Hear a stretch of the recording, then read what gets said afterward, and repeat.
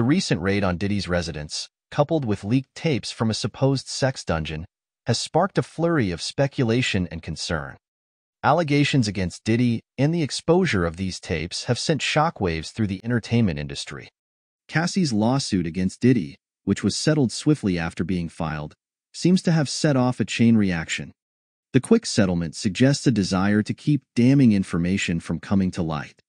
Now, reports indicate Cassie is cooperating with authorities, which could mean significant trouble for Diddy. The involvement of Homeland Security in the raids raises eyebrows. Typically, they handle matters related to border control and terrorism. This suggests the possibility of international elements to the allegations, such as sex trafficking across borders. Moreover, former bodyguard Gene Deal's revelation about Diddy keeping tapes of his escapades adds another layer of intrigue.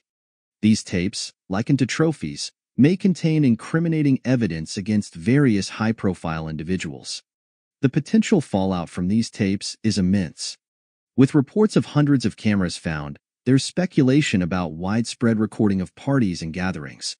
If these tapes fall into the hands of authorities, a cascade of legal actions against celebrities, politicians, and even religious figures could follow. In this turbulent situation, cooperation from witnesses like Cassie becomes crucial. Immunity deals may be struck to encourage cooperation, leading to a domino effect of revelations and legal actions. Overall, the situation surrounding Diddy and these tapes is rife with uncertainty and potential legal repercussions.